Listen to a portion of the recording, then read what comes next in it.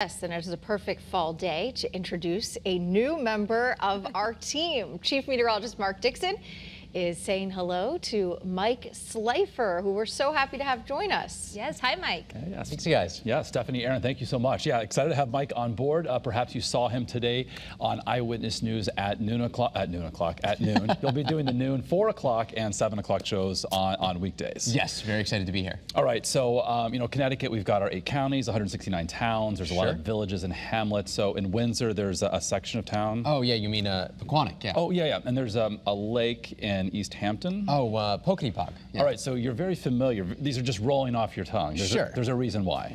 I've spent quite a bit of time in the state. I was born and raised here. Oh, excellent. So Cromwell. Yep, just right down the road. Right.